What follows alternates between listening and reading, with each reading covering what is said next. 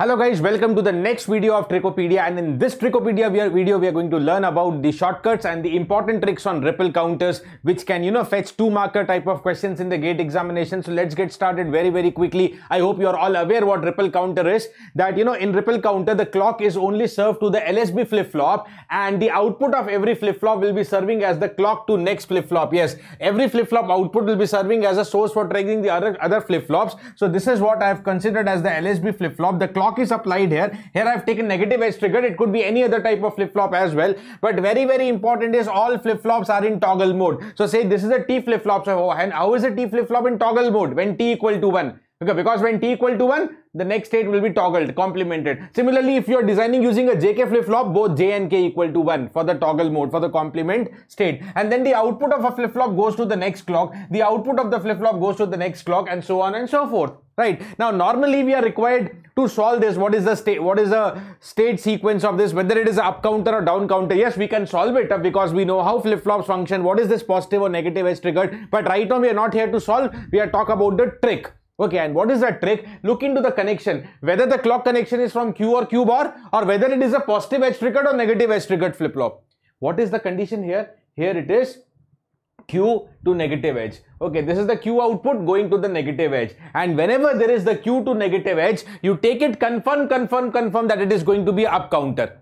If it is connection from Q output to negative edge, it is up counter. If I change something, then have a look into this. So that's what, if it is Q to negative edge up counter, if you change any one parameter, it will reverse, like up will become down. So rather than Q to negative edge, if you take Q to positive edge, I have changed one parameter, it should become down. Up ka down ho jayega, right? Similarly, look into this now. Q to negative, I change one parameter, I take it as Q bar to negative, one parameter changed, up becomes down. Okay, so similarly, Q bar to positive. Right, Q bar to positive, only one parameter changed, so again down will become up. That is one of the trick. One more trick, I'll give you two tricks here. One trick is, just have to remember one type of connection, Q to negative edge. That is up. If any one parameter change, it becomes down, and etc. One more trick is again very simple. Let us say Q means 1. Let us say Q bar means 0. Let us say positive edge is 1. Let us say negative edge is equal to 0.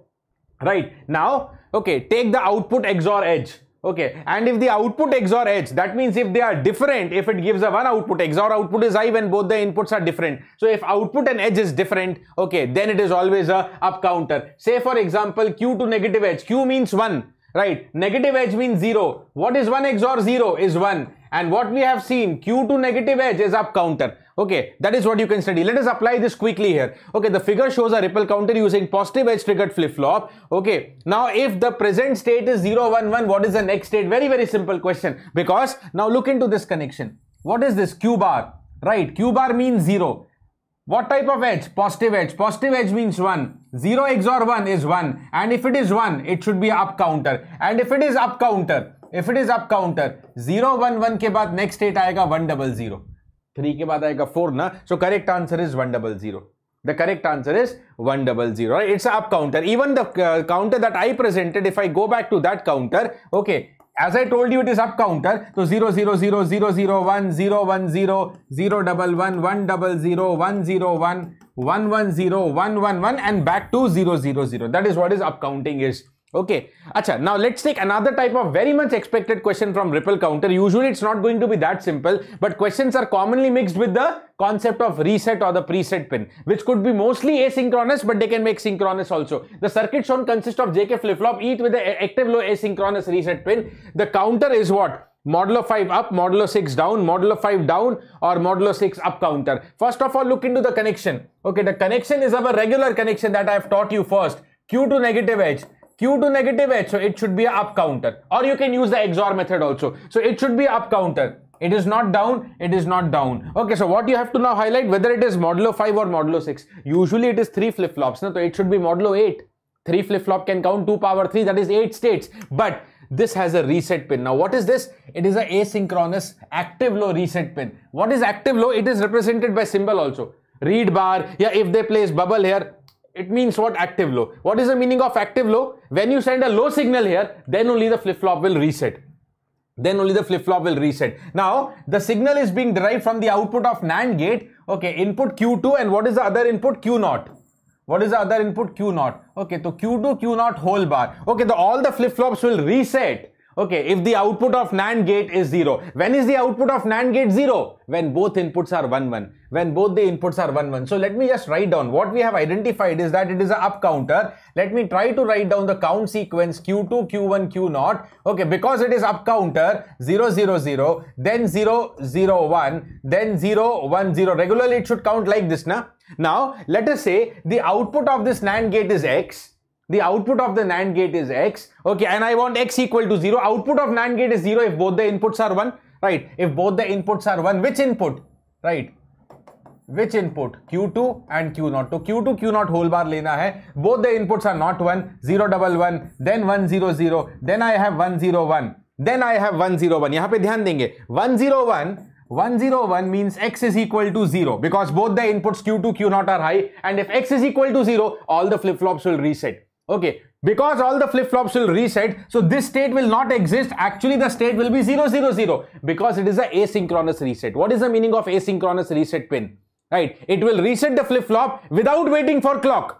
Without waiting for clock, it will reset the flip-flop almost immediately in negligible time. That is why 101 state aata to hai, but it goes away quickly, right? So actually the flip-flop next state, the counter next state is 0, 0, 0, right? Which is actually a repetition. So how many states do you have? 1, 2, 3, 4, 5. This is not to be counted. This is not to be counted. 1, 2, 3, 4, 5, and my answer is modulo 5 up counter. Guys, if it was a synchronous reset, if it was by chance a synchronous reset, okay, then it will be modulo 6.